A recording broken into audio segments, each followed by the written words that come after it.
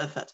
What is going on, everyone? My name is Joseph Reynolds, and today joining me is a man that recently went to America overseas, conquered, came back, and returns 2-0 now as a professional fighter. The Lion himself. How are you feeling? Not too far off of that last fight you just had, buddy.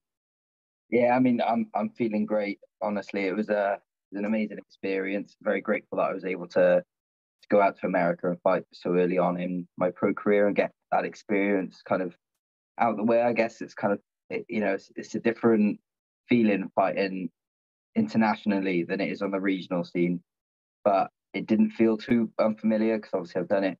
I've done the IMAFs and I fought overseas before, so. But yeah, it was a brilliant experience. I feel great about it. So happy with the result.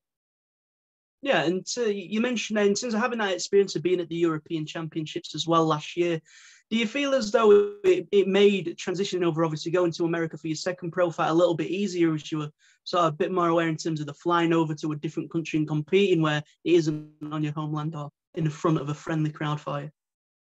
Yeah, I mean, especially when you're cutting weight, I guess it could be pretty off-putting doing that well on a flight. But I've dealt with it all before. Obviously, the difference is flying over to Italy. I don't know how long you're on the plane for. It's like an hour or something. Whereas when I went over to America, it was 2 flights and it was like 10 hours long. So I kind of knew what it was going to be like, but obviously it was a lot longer flying. And then when we landed, my day got extended by 6 hours because they were 6 hours behind over there. So obviously that made dieting a little bit trickier as well, right? Because I'm not eating much as it is on a diet, and then for the day to then get extended by 6 hours, you just kind of take those things as they come and work around them. Yeah, and when the opportunity did first come around in terms of being on UFL, was it one of those that just sort of came out the blue a little bit, or was it something you knew may have happened? What was the sort of process in terms of getting that fight? So my manager had, I think he first mentioned it to me just after I signed. So I signed with Ruby, I think it was September time last year, and then December we were already talking about fighting on a show in America. I think originally they wanted me on their February show, but sorted out visas and stuff. It kind of just worked out better to get on the May one. So I knew it was coming for like a good 4 months beforehand. We just weren't 100% sure when it would all get confirmed. Yeah, and to get those opportunities so early on as well, obviously only your second pro fight, was it something that in terms of before making that pro switch you expected to happen, or is this just sort of come about a lot quicker? And how has it been sort of adapting to sort of being a pro as it is to being an amateur? Yeah, I mean, I knew that I'd have good experiences coming to me on the pro scene purely just because of my amateur record, right? I obviously fought the who's who on the amateur scene. I'd done the IMAFs, I won titles. I knew that hard work would have carried over to the pro scene, and that's why I ended up getting signed to a management company so early as well. It was just kind of like, the hard work I put in my amateur career paid off at pro. I was expecting it all to come. Yeah, and then even sort of reflecting back on your pro amateur career as well, I believe since 2021, you've fought around 8 or 9 times now. To have that vast experience, obviously, you mentioned your father who's who. There's lots of big fights that even I can remember now just thinking about that you've had in your amateur career. But to get those experiences in like that, how pivotal do you feel that has been since going pro? And do you feel as though it's almost been seamless in terms of the style of training that you've took since being a pro? Yeah, I mean, I've always trained hard when I was an amateur. There was a lot of fights that perhaps I wasn't supposed to win. I guess I was put in there to lose. And I've dealt with those high pressure situations at amateur. So I knew moving on to pro that there would be pressure on me, but nothing I hadn't already felt. And then in terms of training, all we really did was increase the rounds to 5 minutes and then start adding the elbows in. But the elbows was, that's something I was already working at amateur because I do Muay Thai. So there wasn't a massive change up, to be perfectly honest. Yeah, and then even sort of taking a look now in terms of being a pro and what could be next, do you see to be a part of this next generation of Welsh fighters to sort of come through, already competing in America? What does that sort of feel like to be a part of this next generation and already finding success really early on in your pro career? Yeah, I mean, I, it feels amazing, to be honest. I know that uh, you've got two Welsh fighters. You had me and Ieaun both going over to America to fight on UFL. That's going to open the doors for not just only Welsh fighters, but UK fighters as well. You find on these international shows. You've got Josh O'Connor, who's fighting on Bellator in September. So there's loads of different Welsh guys coming through, and just to be a small part of that is, yeah, it's really big. Yeah, and then even sort of like the growth of Welsh MMA over the last year, it keeps popping up. There's new names that always keep appearing. To see the growth of the sport, what's it been like to be around as well? And have you sort of noticed that growth happening in terms of being more people being at the gym, trying out the sport, or seeing more well-known names now that are coming up through Welsh crops of fighters? Do you see that more and more now as you are sort of training for these next fights that come up? Yeah, I mean, we've always the gym I train at in Abertillery at Celtic Pride, we've always had like quite a decently strong MMA team up there. But at Craig Ewan's Academy, the other gym train at in Cardiff, I think that MMA team started maybe a year and a half ago. And the first few months, or maybe first couple months, you'd only have like 5 people on the match. You'd be lucky if you get like a decent amount of numbers. And now every week there's 20, 30 guys in those MMA classes, and they're the busiest ones in the gym. So yeah, I mean, it's been great to be around as well.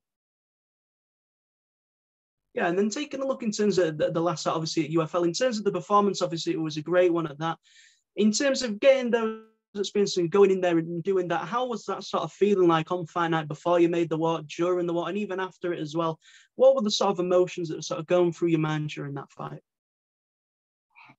I think obviously it was high stakes, purely because I got that opportunity really early. I'd flown all the way to America. At that point, I'd been in America nearly a week before the fight.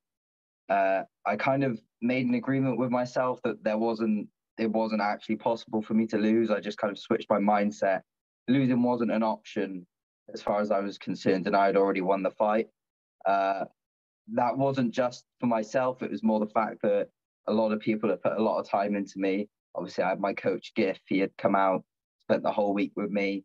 I didn't. It was probably the calmest I've ever been before a fight. All that mattered was that I was going to win. That's all I was focused on leading up to the fight.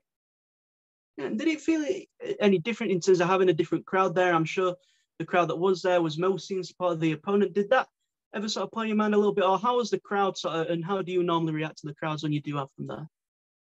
I mean, yeah, because I fought in Tennessee, in Memphis, Tennessee. The guy I fought was from Nashville, so from the same state. Obviously, there's that kind of that big pop when his name got announced, but I still don't think it compares to when I fought boys in Ebbw Vale, and the crowd kind of, when I fought Levi and when I fought Kenzie, those fights in Ebbw Vale, the crowd then was still so much louder than the crowd in Memphis. But that's just the Welsh, isn't it? Which is much louder than everyone else. So it wasn't anything I hadn't felt before. But, yeah. 100%. And even sort of looking ahead into the future, does it look like a UFL return something that's going to happen? It seems as though is incredibly impressed with the performance, and as well in terms of sort of how the fighters are treated there as well. Is it a promotion that you want to keep performing on, or what does seem to be the next step for you now? Yeah, 100%. I'd like to get back on UFL. Nothing's confirmed. I'd like to get on the December show that they've got. I think it's December 16th. They've got a show in Phoenix, Arizona. So yeah, I'd love to get back on there. And the way they treat the fighters the whole fight week was brilliant. Like we got there on the Monday. We had a whole itinerary for the week when they wanted us. Looked after us, anything we needed, they were there for us. Obviously, they've got the healthcare and the stake, or what they call the stocks in the business for the people in the tournament formats. But yeah, 100%. I'd love to fight for them again. It was a great experience, and they really looked after us. Yeah, and then just a final thing for myself is obviously the UK fans are more than aware of your name, but maybe the American fans that have only got to see you once so far in UFL, what is it that they can expect to see from yourself moving forward, and what does the rest of this year hopefully look like for yourself? Plenty more first round finishes. I like a first round finish. I like to think, especially for someone who's a grappler, I'm a very excited fighter. So if I'm in a fight, it's not going to be boring. What the year looks like for me, I'd like to get out twice more. Kind of set a goal for myself at the start of this year, 3-0 as a pro for the end, but I've kind of changed that in my head. I'd like to have 4 pro fights by the end of the year, hopefully be 4-0, but we'll see. We'll see what happens. Well, there you go. That is everything from myself. If you'd like to take a chance at any sponsors, anything like that, obviously just feel free to go ahead. Yeah, I mean, just the usual, really. Obviously, 2 gyms I train at, Craig Ewers and Celtic Pride. I've got all my sponsors. I got Christy from Chaos Sports Massage. I got Sam from Grip Strength, Dean from Ace MOT, Jack, my barber, does my hair for free. And I'm probably missing a couple more, to be honest. But I can't figure them off the top of my head. But yeah, that'll do for now. I can't figure the rest of them. Yeah. We'll get any ones that were missed, I'm sure we can get in the description. The opticians as well. They sponsor me as well. So. There we go. Well, as always, appreciate your time today. Thank you very much. I'm sure it's a name you're going to hear many more times this year, and only in a good way as well. Thank you for your time today. Really appreciate it. Thank you for having me. So pleasure. Thank you. All right.